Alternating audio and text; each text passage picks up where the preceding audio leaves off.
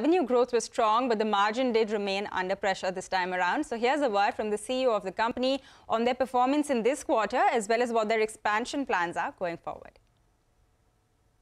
We see where we are today. We made a loss if we exclude it from foreign exchange, and if we were to exclude from the enormous increase in the fuel prices, we would have definitely in a much better spot.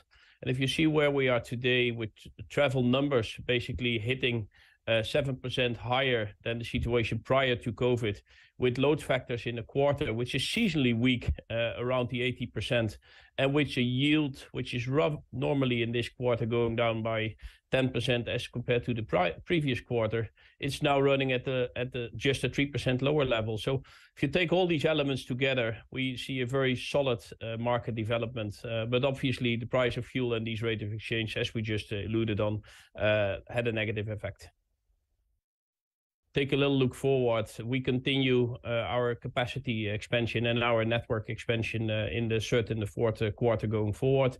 Actually, in the second quarter, we have inaugurated our 100th destination. We continue to expand that network, and we expect to end this year in some 13 to 70% capacity levels higher than the pre-COVID situation. Clearly, demand, as we have seen, remains to be very strong, and that's also why we're taking a lot of measures in order to meet with this increasing demand. Clearly, our priority so far has been restoring the network,